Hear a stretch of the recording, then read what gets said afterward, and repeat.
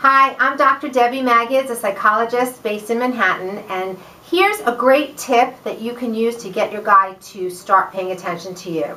What we do wrong is we are reinforcing their bad behavior by always getting mad at the things they aren't doing well.